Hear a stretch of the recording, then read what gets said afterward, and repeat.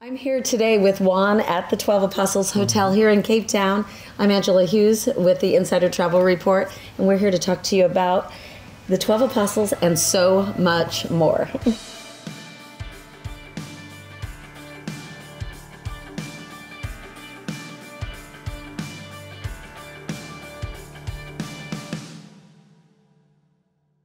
Okay, Juan, I'm so excited to be at your property. Lovely having you. Like I was telling you a few minutes ago, it's been, probably 2 years in the making that I've been trying to get here, but you guys have had so many difficulties opening up, and it's not you per se, but the country. Well worth the wait. Yeah, so tell me what's new with the property. Yeah, look at great property. It's all since, like you say, since the last 2 years, been really crazy. So it's been really reinventing ourselves over the last couple of months since the Omicron and the COVID pandemic. So it's been a really exciting time for us. Yeah. So what do you feel like the comeback has been like? It's been a lot stronger than what we anticipated. I think with the recreating of the experiences, we had to do business differently. It's really excited our markets, and everybody's really just flooded back since we've opened up for travel again. So we're really excited, and we've seen a great response from our guests. And you guys seem like you're booked every single night right now. It's just been, we're very fortunate, incredibly blessed. It's just been really busy since the doors have opened again and the travel has opened. We couldn't have asked for more. We had a brilliant season. Winter doesn't exist for us. We haven't had one for 2 years, so it's been really good. And really, this is kind of winter. That's why I threw on the sweater. But it's winter. Really like, this is like the nicest weather in Florida right now. Yeah. So, and we're in Cape Town, but I took advantage of the sweater.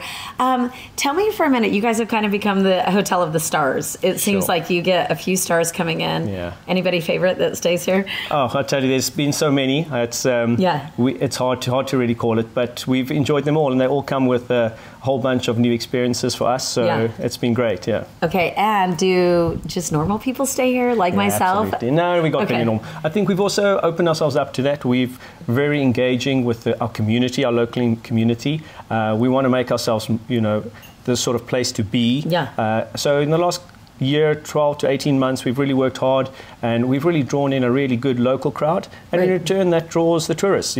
They want to see they want to be where the locals are. So it's been a really good turnaround for us. Well, I feel like this is one of the best addresses on the coast, right? 100%. Yeah. You couldn't ask better. I mean, in terms of our location, it's just phenomenal. We're at the foot of Table Mountain, right on the sea.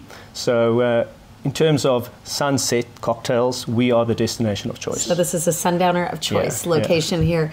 Tell me a little bit about the property, how many rooms you've got, and what's new in terms of that. I think in terms of our rooms, we've got 70 rooms. We're a 70-bedroom property, starting right up from a presidential suite, mountain and sea-facing suites. It's pretty much a good mix of both. A lot of people want the sea-facing suites, but when they see the spectacular mountain views behind us, they are, easily convinced to take a mountain-facing suite. So I think in the last couple of months, it's been great because we've had an opportunity to recreate ourselves. So a lot more engagement with our guests, a lot more experiences, outdoor experiences. We've got magnificent fynbos right behind us. So one of my experiences is the fynbos journey with gin. So you actually have an opportunity to make your own gin with some of the fynbos that you pick right in our garden behind us. So those are the kind of things we're working on.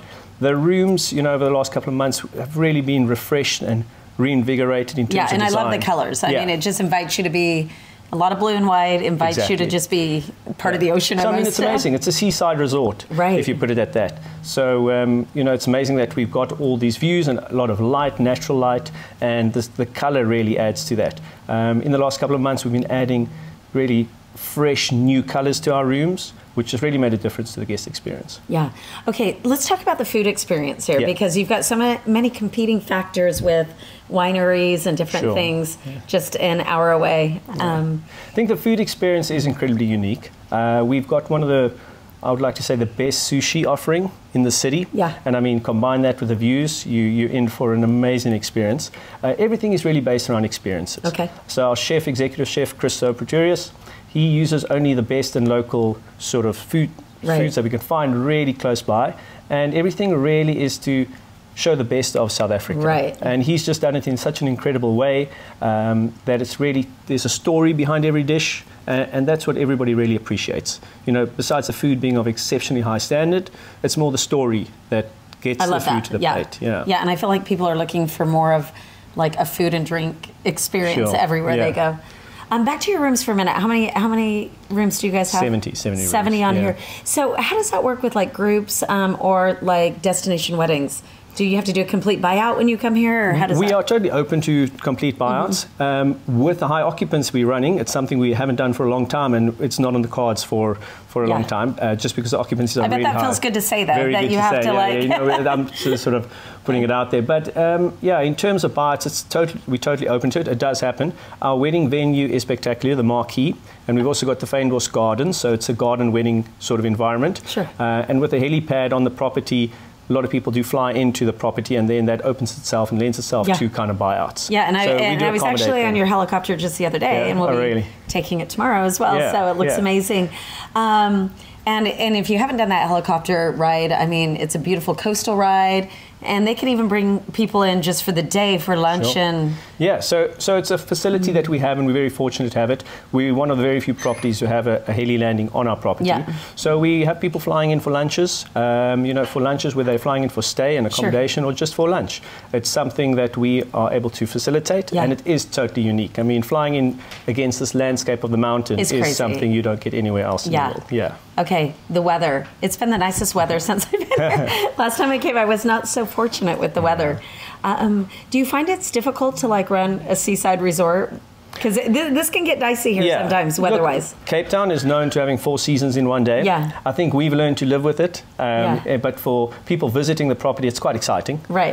The property is located in a very unique sort of canyon within Table Mountain. So our weather is generally really good.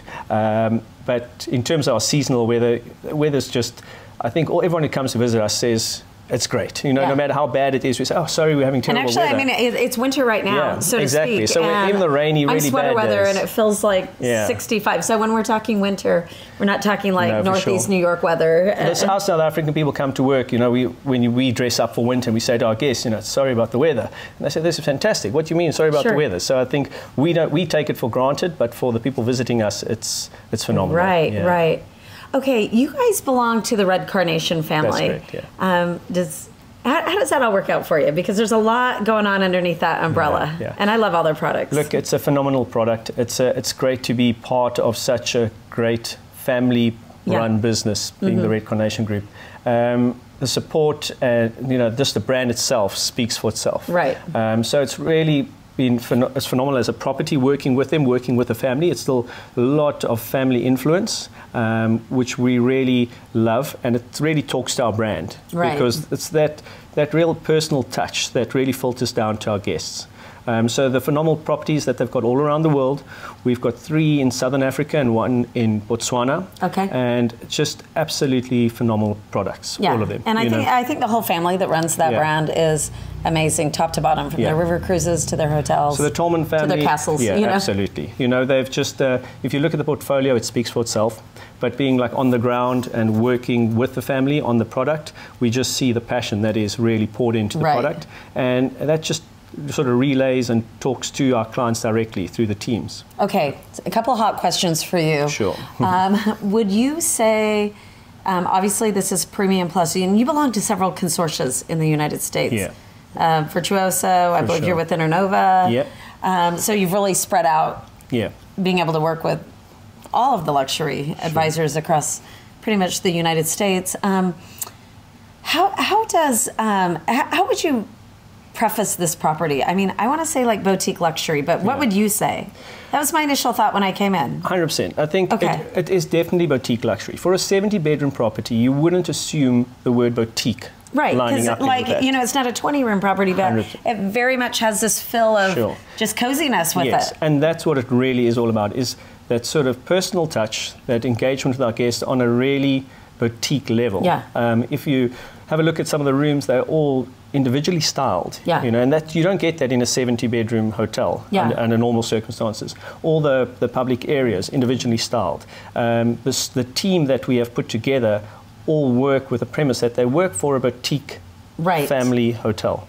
And so you get the premium service or premium product, but you get this personalized service that really is the key to what we do. And generally when I walk into a room, I'm always looking to see what the bedding and then I compare everything to the Ashford Castle, which is also the brand, because that was probably my most comfortable sleep. But I can guarantee tonight it's going to be just as comfortable. 100%. Looks like the same type of bedding. So I'm super excited about that. Okay, so a couple hot questions. How long have you been in the business? At this property? Yeah. I've been at this property now 5 years. 5 years. And how long have you been in the business in general? 18 years. Forever. Yeah. What do you think the biggest surprises are working in hotel management right now?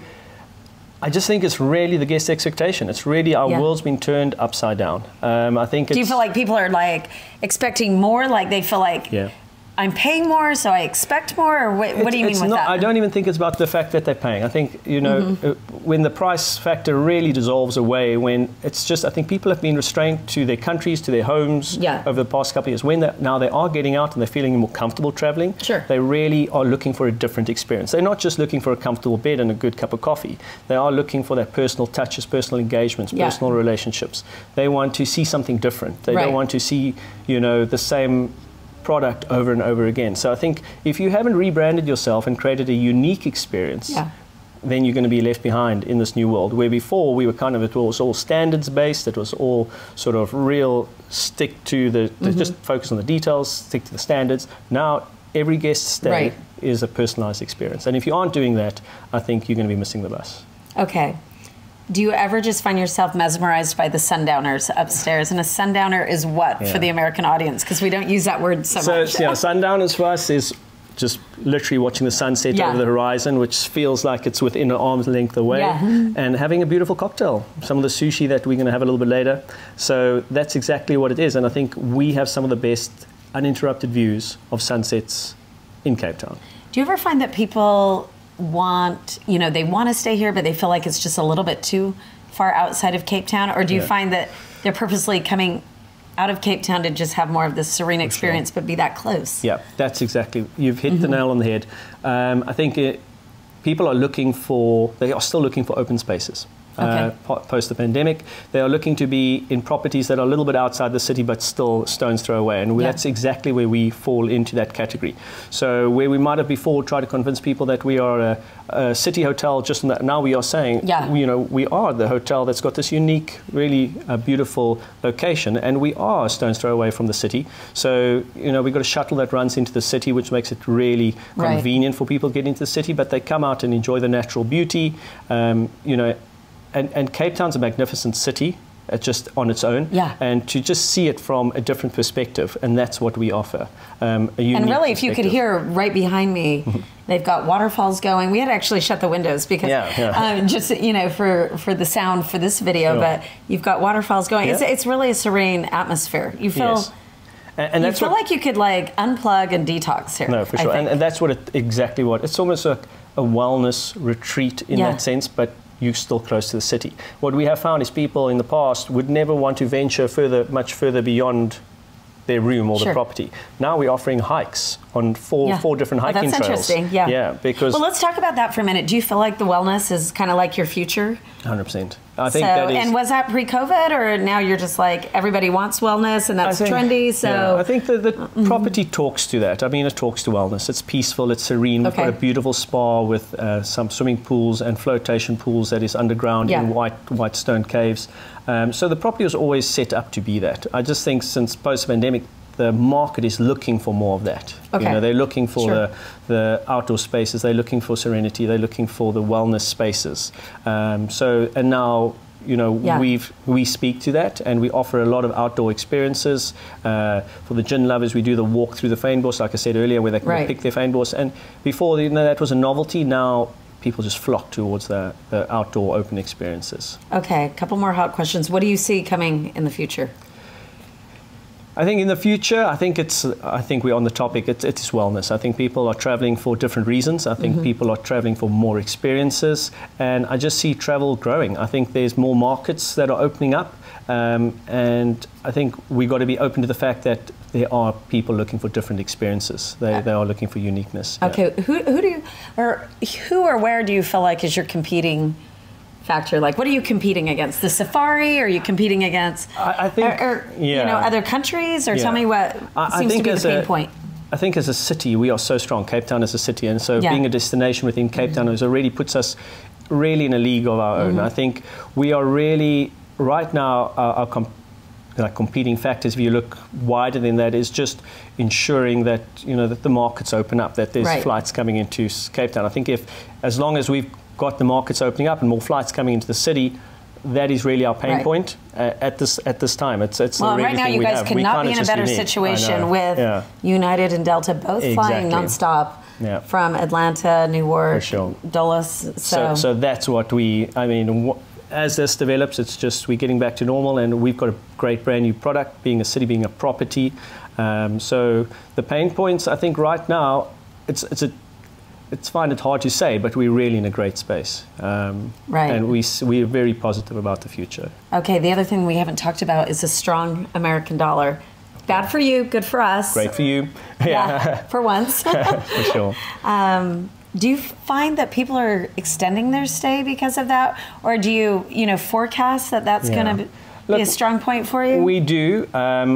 We are seeing our length of stay generally increasing. It could very well speak to certain things like the value of the dollar. So it is, but we are seeing people doing more experiences, where before people would kind of be at the property, use the property to only a certain level. Now there's much more spa treatments happening. There's much more private dining being booked. There's much more experiences being booked. And we've had to work on our model and make sure we can really offer all those experiences. But we are seeing people living the experience a bit more, living the brand a bit more, where before it was kind of just come for an average length of stay, make use of the property to a certain degree. Now they're investing more into the property, more into the experience. And right when you said spa experience, Allison, I was like, oh my gosh.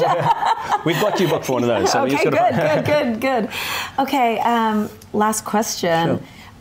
Moving forward, what would you hope to see happen with the brand? I mean, there's so many great things happening with the brand at the moment. It's just growing from strength to strength. They've opened a phenomenal property in Botswana, Kidira. It is a time of growth within the brand. So will you guys be doing something where you're like, okay, 2 nights here and then 3 nights in Botswana? So that's exactly, with the brilliant property in Botswana, we got the property in Durban, the Oyster Box, we've got one up in the Cedarburg, Bushman's Kloof Wellness Retreat. So I do see more and more of that happening. Of kind of like a route that people can just book, like the whole... They'll book the tour. And what we are seeing and what we do hope to see more of is that the South African properties and South Africa as a whole get seen as a destination that people really want to travel to. So we've got such a great sort of selection of properties in London, in the UK, that we see more sort of inter-country sort of travel. So our properties in London, we see more of this, and we're seeing a lot of it, and it's just growing at the moment from strength to strength. We're seeing a lot more of the brands getting stronger, and we're seeing a lot more of engagement between the properties, which is phenomenal. Juan, you are amazing. Thank the you. 12 Apostles Hotel is gorgeous. And I'm Angela Hughes with the Insider Travel Report.